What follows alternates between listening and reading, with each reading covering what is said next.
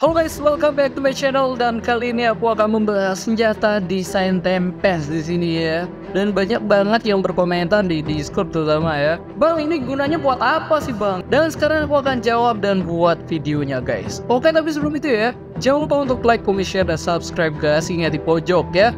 Di pojok warna merah tulisannya subscribe guys. Oke?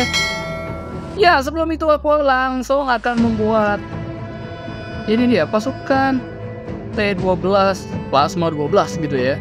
Di sini akan aku buat dulu karena sekarang itu menggunakan plasma gitu guys. Pertarungan SPS kali ini ya. Ini kayaknya pertarungan bakalan sengit banget gitu guys.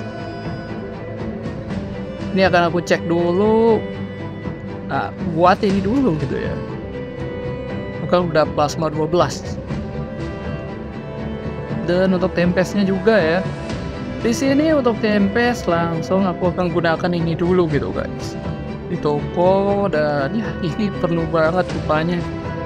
Sampai goblok kita sangat perlu banget gitu ya. Oke, langsung di sini akan aku cek lagi. Aku akan buat ini dulu sampai berapa ini 100. Akan aku buat ini dulu soalnya mau aku daur ulang gitu guys. Ini semua akan aku pilih terus daur ulang ya. Akan aku daur ulang. Oke, sekarang aku akan coba untuk membuatnya di sini ya. Desain, terus ada kejayaan. Ini apa lagi nih? Ini banyak banget ya. Ada item kejayaan, duo ksatria, dan aset pencuri gitu ya. Langsung aku akan gunakan di sini ya, karena memiliki satu doang gitu guys untuk desainnya. Kampret dah ini. Langsung aku akan konfirmasi, dan wah, ternyata kita diminta untuk membukanya ya. Oh, kita bisa buat nih satu nih, coba ya. Ntar aku buat. Barang tidak cukup, kita diminta untuk memiliki ini satu berarti ya. Waduh, harus aku buka dulu ini. Beli lagi ini satu, ini terpaksa ini ya. Ini ya, ini dia satu. Dua ini ya. Berarti yang diminta berapa ini? Segini berarti diminta ya.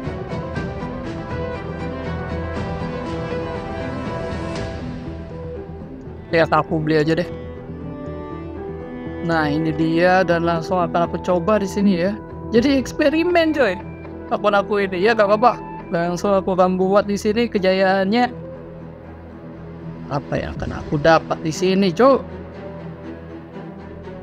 Ya. Jadi Gius Kaisar namanya ya.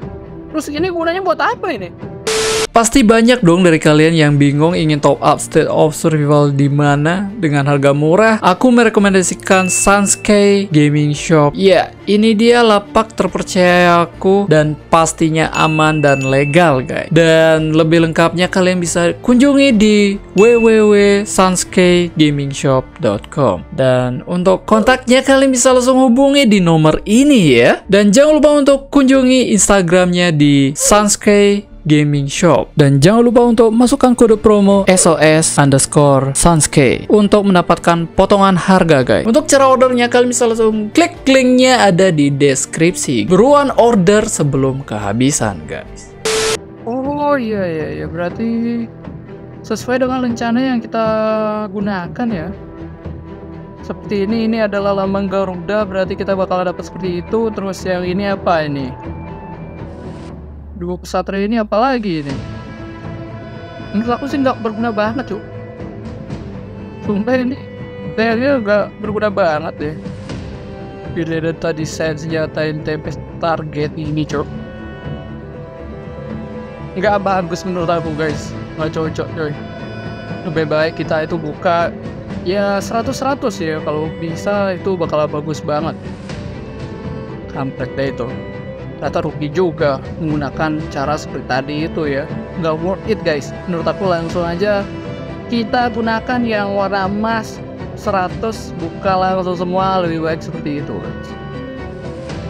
Saran dari aku ya, pastinya kita akan mendapatkan semua jenis itemnya ya, legendaris itu ya. Dan di sini aku akan coba buka koleksi karena ini akan aku upgrade gitu guys, salah satu ya. Soalnya ada warna merah, karena warna merah ini lebih bagus daripada warna yang lainnya. Lagi satu nih. Karena aku gunakan nih. Karena aku buat dulu ini ya. Biar 10, biar maksimal gitu guys. Biar lebih kuat lagi nantinya ya pada saat bertarung di acara Azur 10. Ini lagi. Dan ini lagi. Iya. Ini daur ulangnya mana ini? Iya. Dan akan aku daur ulang. Pakai dan ini dia. Ya pas level 100 ya, level 10 ya. Langsung aku gunakan dan moga aja warna merah ini. Ya, kampret. Warnanya warna ungu muncul cuy. Kalau aku naikkan dapat apa ini ya? Dalam pertarungan pusaka yang ditimbulkan kepada pengendara meningkat sebesar 15%. Ini lumayan.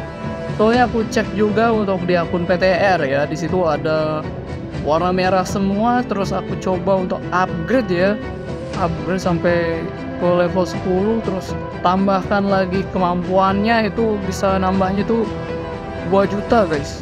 Itu banyak banget coy. Kalau ini sih 2 juta pas ya. Tapi kalau di akun PTR ya, di akun uji coba aku coba terus itu dapat 2.900.000 guys. Itu ngeri banget itu powernya. Sekali ajar orang itu kayaknya langsung KO deh itu ya. Dan pastinya di sini untuk power hero-nya bakalan bertambah ya. Cek di sini. Ya, powernya langsung bertambah guys. Coba aku cek ya, di sini 2 juta 24 juta ya. Tapi kalau akan aku ganti menggunakan ini misalnya, itu jadi berapa? Cek 229 jadinya gitu guys. Ini apa yang aku gunakan kayak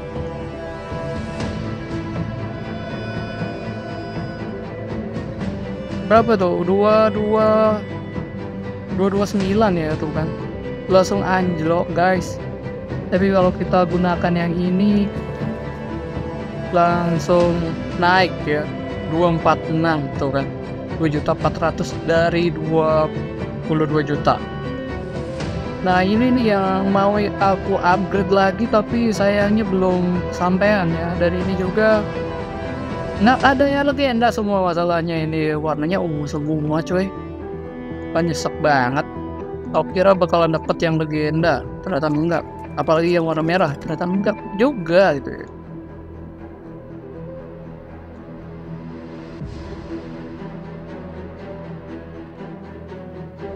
Di toko kenapa nggak aku beli yang gunakan ini aja tadi ya?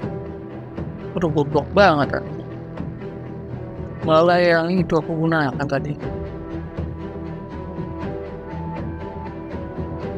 Yang ini udah, dan lagi satu ya, konfirmasi. Langsung aku buka, itu dapat apaan lagi nih yang tepi ini nih.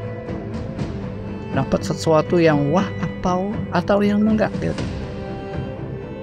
Nah, dapat ini nih. Plat orang suci namanya.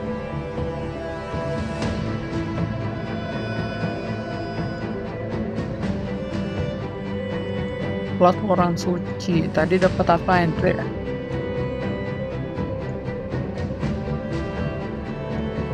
Tuh kan warna ungu guys, nggak warna merah.